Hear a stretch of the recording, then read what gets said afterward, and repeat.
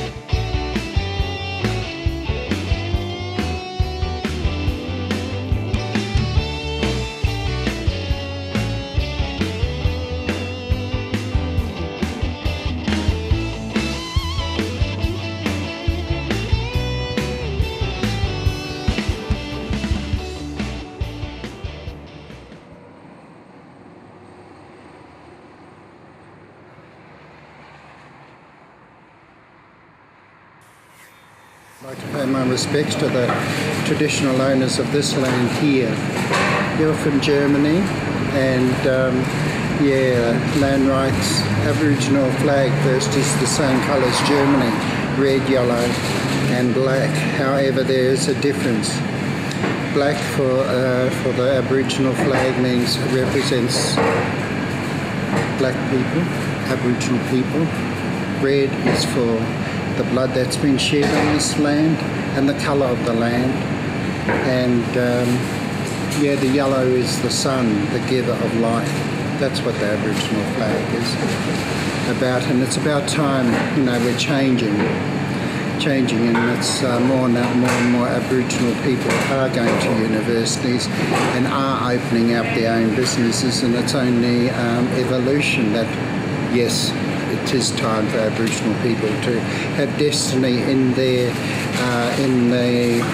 universities, really. Yeah, and so I am for Aboriginal people being involved with the university way of life, and yeah, getting qualifications. Not that you need a PhD to talk about your own land. You don't need a PhD. Yeah, PhD's there in the heart, and you know, all the sciences and all that sort of thing. Aboriginal people already know that, so it's really not Aboriginal people that haven't got it together, but they have got it together.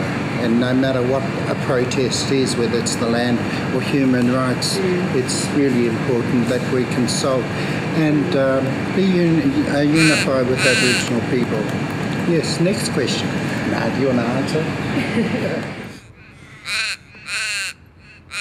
Once you learn to trust, once Aboriginals learn to trust you, then that knowledge is open to you.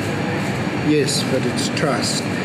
If Aboriginal people have been here for thousands and thousands of years and their law is so complex, it's us, the outsiders really, that have to learn from Aboriginal people, because their law goes way back and goes back into the future as well.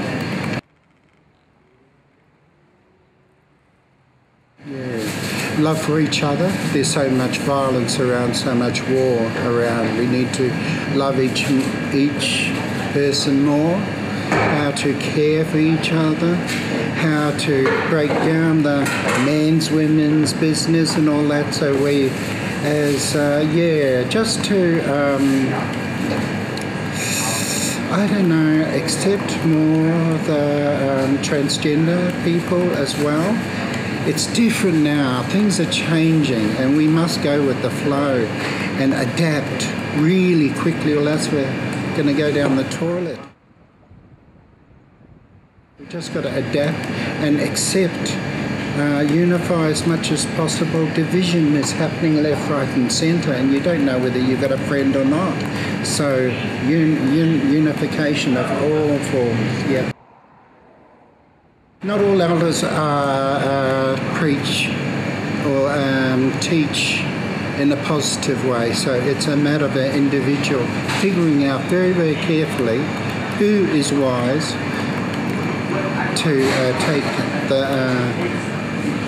this generation forward. There's lots of people who play on being elders, but it doesn't mean necessarily that, just find out the love. There's love language. That's the most powerful thing in this universe that we have left. What would you say about the Prime Minister to be in charge of Indigenous for the whole country? I think it's impossible because white people don't understand the word sovereignty, Aboriginal sovereignty. Yeah, Aboriginal people must control their destiny, and we as outsiders really have to learn the laws to survive, because the way that this is fire country. It's the driest continent in the world, and this is fire country. This is how the trees generate, is through fire, and it's. And Aboriginal people have been farming, I don't know if that's the right word, about burning off correctly, so that they don't endanger the tribe. And, they also made homes in caves, safe areas. But, it's only through the wisdom of land care, through Aboriginal people. More Aboriginal people should be employed to look after their land, and rangers, they call them rangers out in the desert. And, but the apprentices that are non-Aboriginal people who want to learn too how to survive, and survive in the way of what to eat when we run out of the supermarket's gone fucked. And yes, we've got to learn from the people of this land. Yeah. What do you think about the climate change at the moment? I mean, the debate that the children are going not to school and the parents not learning yet to perhaps do the same? Climate change has been happening from day naught. Okay? And all this fear about emergency, it is an emergency. But Indigenous people have lived through many, many, many changes. My people from Hawaii, we got out of Hawaii because of overpopulation, to get away from slavery, not enough food. That's why we had to move. And it's just in all of our essence, really. We're movers. We've always been interested in the horizon and improving, and to feel safe to bring up the kids, and to the grandparents to be safe. It's just in our nature, human nature. Yeah, I mean, people go on about different races and all that. There's only one race, and that's the human race. Get over it.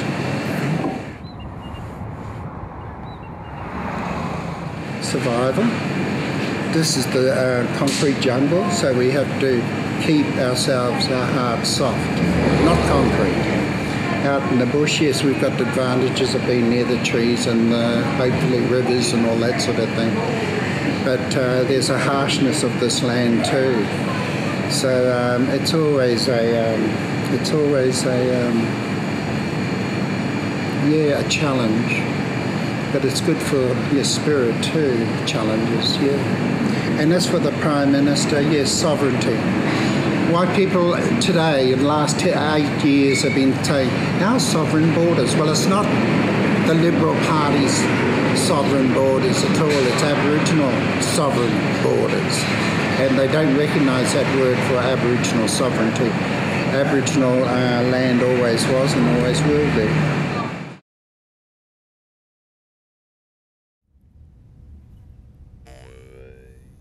A a lot of them do know how to survive, and it's just up to us to actually, befriend and trust and carry that friendship forward.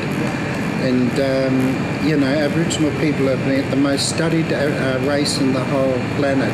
So try and come from here and not just observe, and it's about self-improvement too.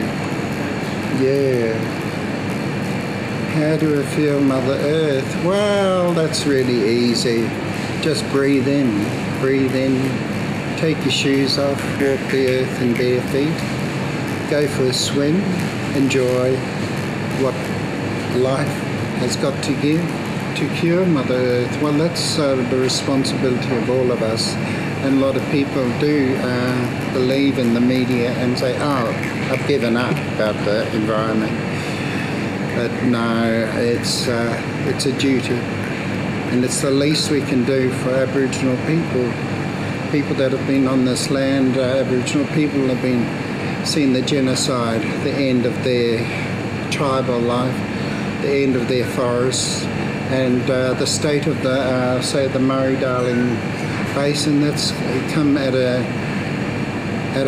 cost that's detrimental to the future. So it's about turning it around, and I'm sure that we have got time to turn all this around, to give hope to the young to go forward, and just keep loving the earth. We only get 2 mothers in our lifetime, right? 2 mothers, our biological mother and Mother Earth.